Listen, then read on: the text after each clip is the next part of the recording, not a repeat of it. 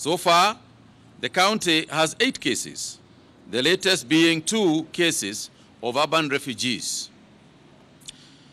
Now, this is a dangerous situation because, as you are well aware, Mandera has a lot of is a corner county with neighbors on 2 sides, and is also affected by travel from other parts of the country.